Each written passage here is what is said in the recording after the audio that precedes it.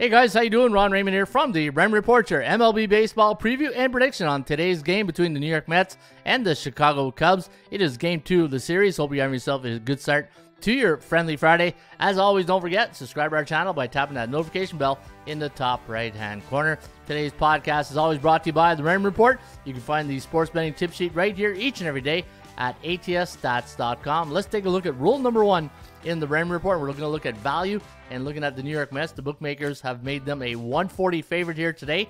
You got Taijuan Walker going up against Marcus Stroman. On my daily market value index, I did have the New York Mets listed at minus 146, so they are fair market value today against the Cubbies. 220 is the first pitch today at Wrigley. And taking a look at rule number 2, the percentage play.